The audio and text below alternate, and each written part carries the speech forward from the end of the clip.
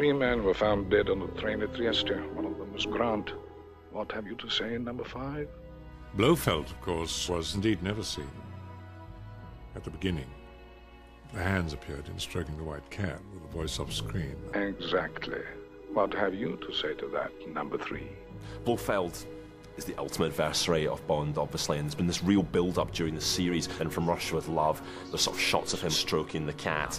But what makes you think that British intelligence will oblige you by falling in with your plan? And then you get in Thunderball, you see him, you don't get the face, but you just sort of see bits of him in the Paris headquarters. Are you quite sure all monies have been accounted for by yourself? To the penny, number 1. Finally, in You Only Live Twice, you get to see the man. So there's been all this build-up, you know there's going to be something special happening. Before Blofeld was finally revealed, the cinema audience were to be teased with the now customary shots of him stroking his cat. Except this time round, the cat had become as camera-shy as his master. You see, the stuff with the cat all went on behind me, so I never really saw what was going on. I heard that there were difficulties. The cat wouldn't sit still, or cat wanted to scratch. You are to assume full control of operation from now on. I remember that cat particularly, and I remember the shot particularly, because somebody fired a gun, and this cat went off like a rocket. We couldn't find him. He shot away and ran up into the roof of the studio. We've got to get up there. And we spent the next hour trying to find the cat. I shall be in my apartment.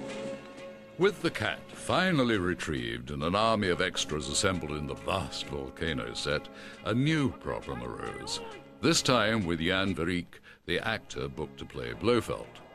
To my amazement, when he turned up, he looked a bit like Father Christmas. He didn't look like a villain at all.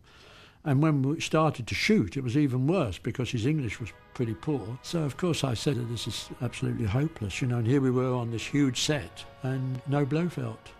And we just couldn't find anybody until somebody said to me that Donald Pleasence was available. You made a mistake, my friend. No astronaut would enter the capsule carrying his air conditioner. In that particular scene, he's sort of stroking the cat, and you can see his hand, and as he sort of slowly spins around, you see what appears to be a normal person, and as the sort of camera pans... I am Ernst Stavro Blofeld. They told me you were assassinated in Hong Kong. Yes, this is my second life. He looks like he's been melted. It looks like someone's taken a blowtorch to the side of his face. You only live twice, Mr. Bond. Target vehicle passing over central Russia. And you think, oh, well, that's why we've never seen it before. If I looked like that, I wouldn't want to be on camera either. As you see, I am about to inaugurate a little war. The disfigured face of Donald Pleasence has become one of the cinema's most famous images, but the scar was actually a last-minute afterthought. Donald Pleasence is not a very imposing figure, and the feeling was when he turned up on the set dressed that he should have something a bit more extraordinary looking. There were things like hunchbacks and dragging feet, and I think everything had been talked about. Remove his suit and search him. Time was getting on with this huge set and 400 extras standing by, and we thought, well, we better go with Donald with his scar. This is the price of failure, Mr. Bond.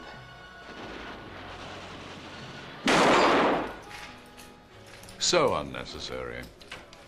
But somehow James Bond has always been able to talk his way out of dangerous situations and into the affections of many a young woman. He is the man with the silver tongue and the best one-liners in the business. Ah, yes, the legendary 007 wit. It's the wit of it that I think made those films so wonderful. Is anything the matter, surgery? Just a slight stiffness coming on. Bond has a sense of humour.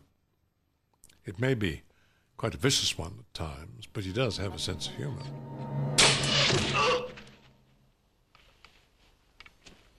I think you got the point. With Connery, the humour was a little bit dark, but it fitted in perfectly with the films, with the stories, and particularly with that character. I remember one when he was dancing with somebody. One of my friends sits this one out. She's just dead. you look after my friend? She's just dead. Just brought the house down.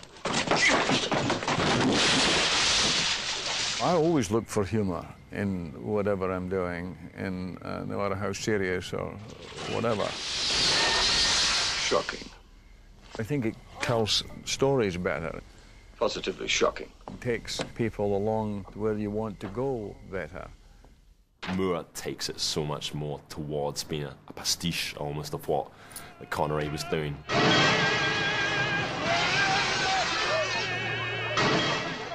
Play it again, Sam.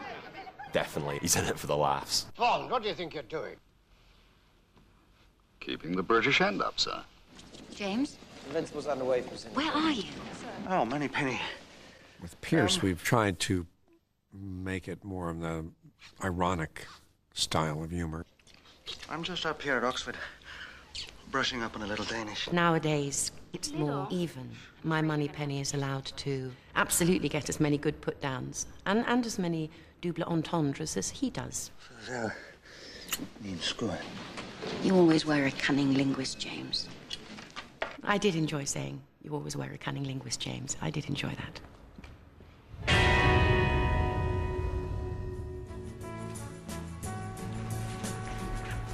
Not all 007s have been quite so lucky in love. When an unknown Australian called George Lazenby took on the role, he did something no other James Bond had done before or has done since. He turned his Bond girl into a Bond bride. It was just bound to end in tears. Only love. James, where have you been? Much too far from you, darling. Same old James. Oh, only more so. On Her Majesty's Secret Service has now come to be kind of reclaimed as one of the great Bonds. It's true! George Lazenby was a model and had done a very good commercial, nothing to do with us, for Fry's Chocolates.